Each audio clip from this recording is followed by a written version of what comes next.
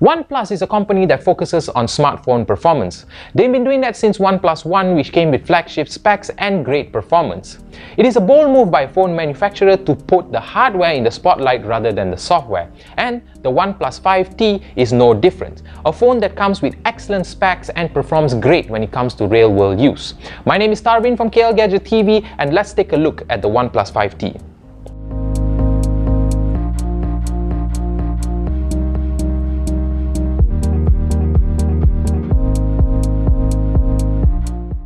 The OnePlus 5T comes with a full aluminium body which curves to the side of the phone. It is not easy to grip, especially if you have big hands, but OnePlus was nice enough to include a TPU case which gives the phone thicker sides, making it much easier to grip and at the same time offers protection.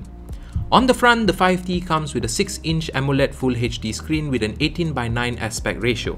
The screen produces one of the most vibrant colors I have ever seen on any smartphones, making the colors pop. The screen extends to the side of the phone, leaving minimal bezels on the top and bottom. Because of this, the fingerprint sensor had to be placed on the back of the phone to make space for the screen, and the capacitive navigation buttons are now replaced with soft navigation buttons.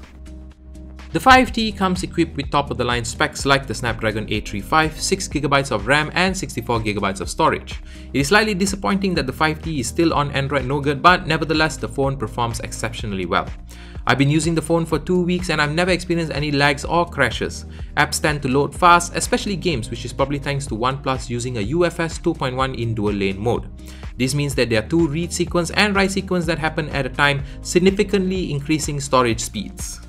This is also the first OnePlus phone that comes with Face Unlock, and I must say it is extremely fast and accurate.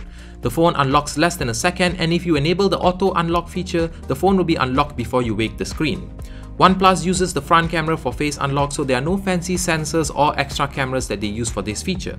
Because of that, it does not work very well in darker environments. There is a feature called Face Unlock Assistive Lighting, but I don't recommend you use this feature. It will max out the brightness of the screen, which can seriously damage your eyes if used in the dark. The better, and in this case safer alternative, is using the back fingerprint sensor, which is as fast as the Face Unlock feature. The company has taken a different approach to the dual camera setup. Previously on the OnePlus 5, it came with a main standard camera and the other was a telephoto lens. This time they've opted for a 16-megapixel main camera with a bigger sensor size, and the secondary camera is a 20-megapixel sensor used for low-light photo taking. Both of them come with the same f1.7 aperture. Sadly, the change in camera setup does not help when it comes to low-light shots, as the image produced contains a lot of noise and details are lost. Day shots are much better, but I did wish that the color reproduction could be better. Even with the removal of the telephoto lens, there is still a 2x zoom, which is fine if you're using it in an area with good lighting, but in low light it just makes the noise more visible and loss of detail worse. There is a pro mode that will allow you to control the ISO, white balance, shutter speed and more, but it does not help to get better shots. On the front, there is a 16-megapixel camera similar to the OnePlus 5, and the quality is not great either. Details are below average and there is noise when taking low-light selfie. A beautifying feature is present, but the effect is not as obvious as the other competitors. Powering the 5T is a 3300 mAh battery. It can easily last a single day of use when using the phone casually, but using it for gaming or watching Netflix, the phone would need a charge towards the evening. It would be nice if they increase the capacity of the battery like what they did with the 3T, but with dash charge, it can get the phone back up to 100% within 30 to 40 minutes.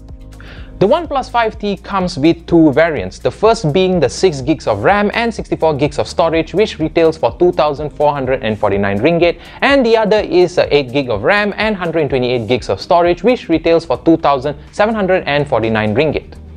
So guys, if you are looking for a phone that performs exceptionally well, but you can live with the fact that it doesn't have much features or a proper camera, then the OnePlus 5T is definitely a phone that you should get, because no matter what you're gonna throw at this phone will still perform very well. So guys, with that, I hope you liked this video. If you do subscribe, do give us a thumbs up and do share this video with your friends. And with that, I will see you in the next video.